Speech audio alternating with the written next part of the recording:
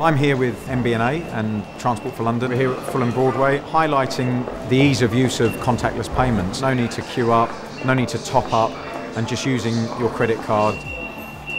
Chelsea and Spurs both have their own credit cards, and that creates loyalty points for when you spend on that credit card. I think if you collect enough reward points, you can actually go and watch the Spurs first team train, so why not get some benefits whilst you're spending your hard-earned cash? I've grown up with a very traditional way of paying for things, and actually using contactless is a lot easier, more streamlined, and actually gets you through train stations much quicker. You don't have to queue for a ticket. It registers as you go through, and you register on the way out again, and it works out the cheapest way for you to make your journey. So it's something that I'm getting used to. It certainly benefits me and makes me feel actually that coming in and out of train stations is a lot smoother than it used to be.